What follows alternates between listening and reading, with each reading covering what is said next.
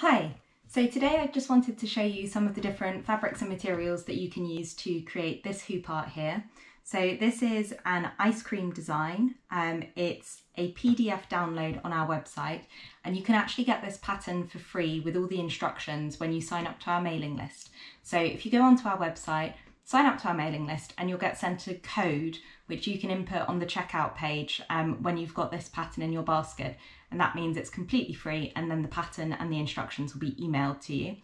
I just thought it would be helpful for me to talk you through the different fabrics, the different materials that you would need to create this. So this is a 4-inch design. So the first thing that you're going to need is a 4-inch embroidery hoop.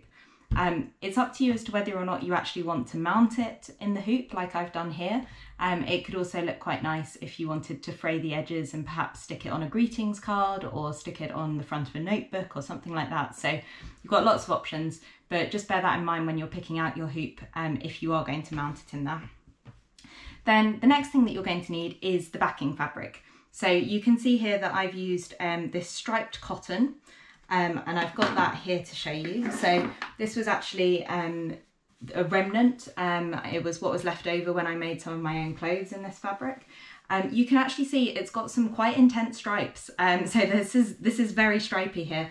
So when I was picking out the bit I wanted to embroider on, I actually deliberately went to find a piece that's got slightly less stripes. So it kind of goes from this dense stripe to a lighter stripe.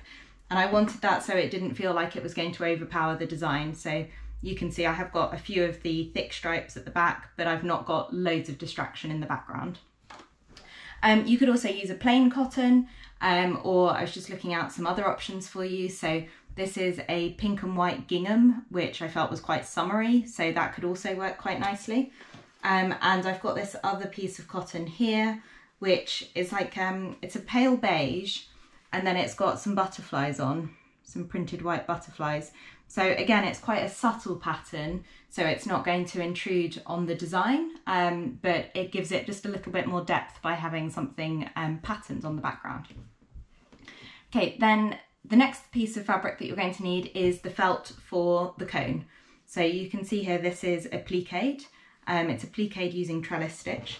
So you're going to want some beige felt. So this is the beige I've used here. I've also used this to actually neaten the back of the hoop. So you can see I've stitched a circle, so that'll be a 4-inch circle, but actually the piece you need for the cone's quite small, so hopefully you can find that in some offcuts that you've got from some other sewing. And then you're going to need a set of 3 threads, 3 DMC stranded embroidery cottons. And so the 3 that I've used are these 3 here. And so the first one that you need is this beige colour. I've used shade 842, but actually you want something that contrasts with your felt that you're using for the cone. So you want something that's a little bit darker so that when you stitch it, you can still see the stitching and it doesn't blend in completely. So use trellis stitch for that. There's a tutorial video on my YouTube channel as well for trellis stitch. So you've got that there. You're then going to want a variegated thread for the ice cream itself. So I've used this pink and red. This is shade 107 from DMC. And I really like this. I felt it looked a bit like a strawberry ice cream.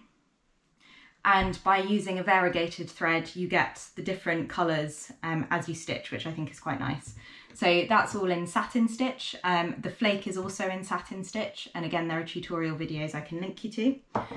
I did also, just for an option, pull this one out as well. So this is shade number 90, which is a yellow and orange. So depending on what you like the look of, I actually thought that could look quite nice as well, like a kind of lemon or orange sorbet or ice cream. So that was another option that I found.